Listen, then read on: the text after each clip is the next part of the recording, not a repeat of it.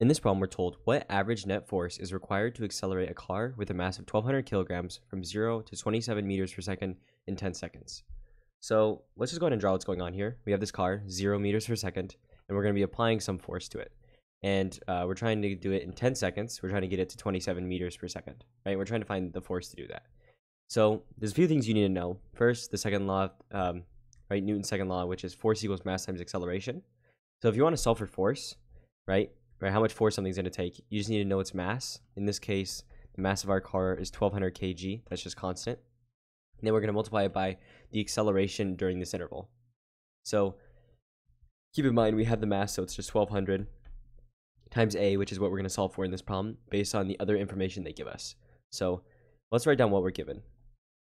So we know at the beginning of our interval, right, which is the initial velocity, is 0. We know the time it's going to take is 10 seconds. So t equals 10 seconds.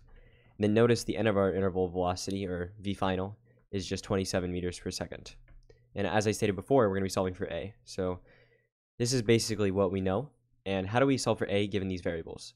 So we can use one of the kinematic formulas, v equals v sub 0 plus a times t, because we know the acceleration is constant.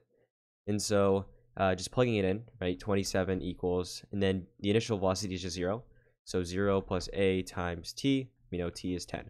So basically 27 equals 10a.